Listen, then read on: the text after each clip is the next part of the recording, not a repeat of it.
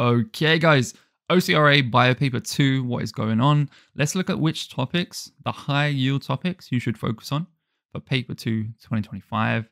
Make sure you get as many marks as you can. All right, let's do this. So first off, we have the grade boundaries. If any of you don't care about the grade boundaries, just skip ahead. We'll look at the topics and all that good stuff.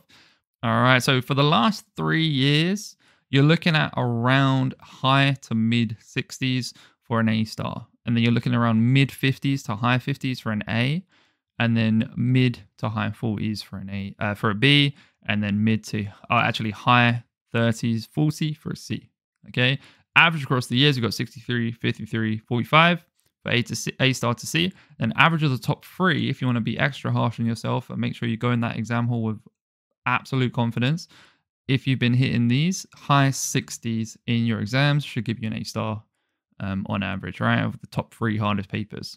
Well, I guess top 3 easiest papers, but the top 3 highest marks to achieve an A star. Okay, so it depends how you want to look at it.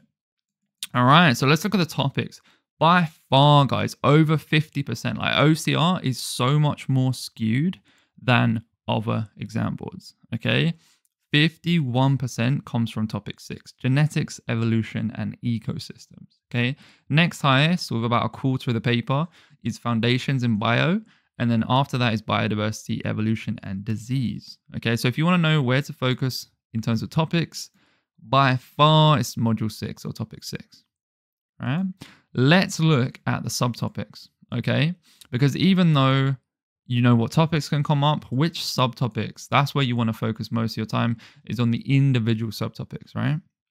So in the highest by far compared to any other paper, any other exam that I've looked at, is 6.2.1 cloning and biotechnology. Okay, this is partially responsible to all of the practical stuff that goes alongside this topic. So if you guys are looking at this and thinking, where the hell is topic 1? I actually didn't introduce that here, but I do not include topic 1 because that's all the application, that's all the practical stuff, right? So what I've done is I've associated all the practical questions with a specific subtopic, okay? So that's why 6.2.1 is so high, and also they love cloning and stuff like that, okay? So 116 marks, okay, out of the potential 800. Next up is patterns of inheritance, and then we have ecosystems, okay? So the 3 highest topics, then this one is joint, I guess, at 72 marks, come from topic 6. That's why it's such a high skew towards topic 6 overall. And then you have disease, communicable disease, 72 marks as well, manipulating genomes, biological molecules, etc.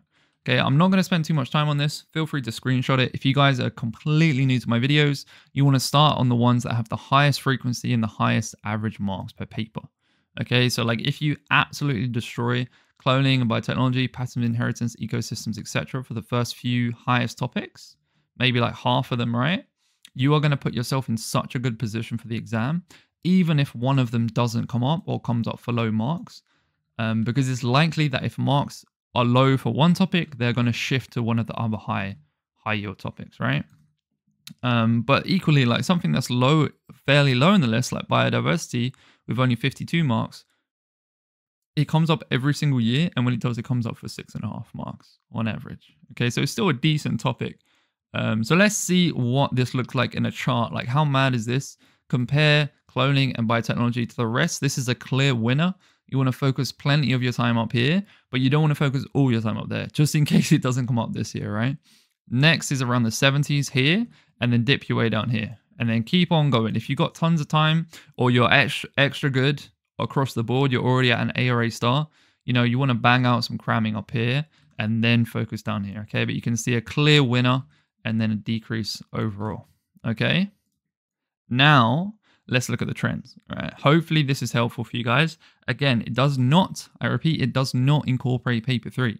So what we can see last year is in my OCR predicted video, I said, focus on cloning and biotechnology because it's one of the biggest, it's the biggest topic by far, right? What did they do? They strike me down, and there was 4 marks in 2024. Okay, I don't know if this was sort of recovered in paper 3. I haven't looked at it yet. But even so, it still received some marks, okay? And then if you look at the topics that were lower in 2023, but still high on the list, like patterns of inheritance had 1 mark, and it bumped up to 8. 8 marks bumped up to 11, 16 marks bumped up to 23, 0 marks bumped up to 18. Okay, so we can look at the highest yield topics and see where sort of things bumped around between them. So if you focus on the highest ones, you should be pretty safe to hit that A overall. Okay, like if we look at the grade boundaries, an A is 57. Okay, so again, I'm not going to spend too much time on this. I'm going to look at the graph in a second, but feel free to take a screenshot of this. If you're not too sure what COV is, this is coefficient of variation. This is just the ratio between the standard deviation and the average, okay? And it just shows variability. So variation across the years. How close was the marks when they appeared to the average, if that makes sense? Okay, so the lower the percentage, the better, the more consistent. So cloning and biotech, pretty damn consistent. Ecosystems, pretty damn consistent. What's this one right here? Classification, pretty damn consistent when you compare it with the average, okay? So let's look at the trends and think about what potentially could go up or down leading into 2025. Cloning on biotech is on a 2-year decline. So I think this is going to have a rise again. We've never seen 2-year decline in a row. We've only seen a 1-year decrease from 2019 to 2020, and then it bumped up again. Okay, we had a peak in 2019, which is probably why it dipped so hard in 2020. All right, so I'm predicting this year cloning is going to go up. Okay, that's my thinking. All right, next up, patterns of inheritance. So, this one's kind of hard to say. I'm not too sure, to be honest. Like, we have up, down, down, up. So we've got 2 ups in a row, but the marks weren't crazy. I actually think this is going to go up again, but not by much. So I think it's going to either stay the same, stay around the same, so 5 to 6, 7 marks, or it's going to go up slightly. It's hard to say though. Ecosystems, this had a 2-year decrease from 2020 to 2022, then the same, then an increase. So I think this is going to go down. I think this is going to go down this year, but not by much. I don't think it's going to be absent or like close to 0, but I don't expect it to go up again to sort of the 2020 levels. All right, I think this is going to go down. So communicable diseases, I think is going to go down. We've had 2 increases in a row of an absolute peak last year at like 24 marks or something like that, 23 marks. So I think this is going to go down this year. So that doesn't mean don't revise it, but I think it's going to go down. I don't think it's going to be completely absent, but it's not going to be like a key entire question 20 or something like that, you know? It's not going to be a crazy amount of marks. Manipulating the genome, I think this one is called. Yeah, manipulating genomes. So this had a big increase from 23 to 24. We had from 2017 to 2020, from 2017 to 2020, we had a 3-year decrease, increase, decrease, decrease, increase. I think this is going to go down, guys. I don't think we're going to have another increase, particularly beyond the peak in 2024. So I think this is going to go down slightly. Will it drop drastically to near 0? I don't think so. I think we're going to have a similar pattern to here, where it's like a gradual decrease. Now we're in the new spec of OCR, or new specs, barely changed, let's be honest. Biological membranes, I think is going to go up. Look, we can see that 2-year decrease down to 0 completely in 2024. If anything, you'll get some cheeky MCQs on this. I'm pretty sure it's going to go up this year. Classification. Classification, I think it's going to go up. We're going to get a little bit of an increase, maybe something like the 2020 to 2021 range, something in there. That's my thinking there. So we had an up, down, static, up, down, up. I think this is going to go around the same marks, actually. I think it's going to be in the 5 to 8-ish, probably the 5 mark band. That's what I'm sort of thinking. Population is going to go up this year. You can sort of see a 0 last year, but you never see 2 zeros in a row. So there's going to be some sort of populations present. Cell division, we had a huge increase in 2024 and an increase in 2023. I don't expect this to go up again. I expect this to go down into the lower mark range. So maybe completely absent, or in like the 5-ish mark, 5 to 4 mark range. That's my thinking there. Maybe some from MCQs. Biological membranes, I think this is. So we had a little bit in 2024.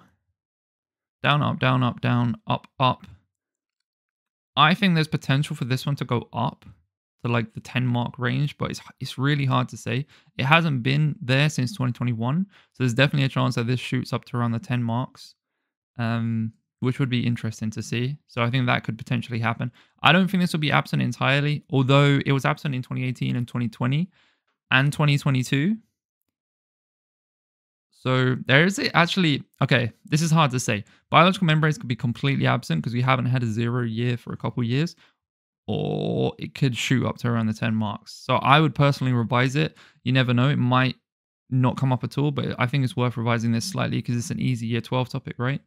Nucleotides, I think it's going to go up. I think nucleotides is going to go up slightly. And then these last few ones don't really matter. So I'll just scroll through so you guys can see it. Enzymes, I think it's going to go up this year, actually. We had a mad year in 2023 for enzymes. Look at that, 16, 17, 18 marks. I can't even quite tell, which is crazy. I don't expect it to go that high again, but I do expect it to increase. It may only increase around this range, so like 2 to 5, 6, 7 marks.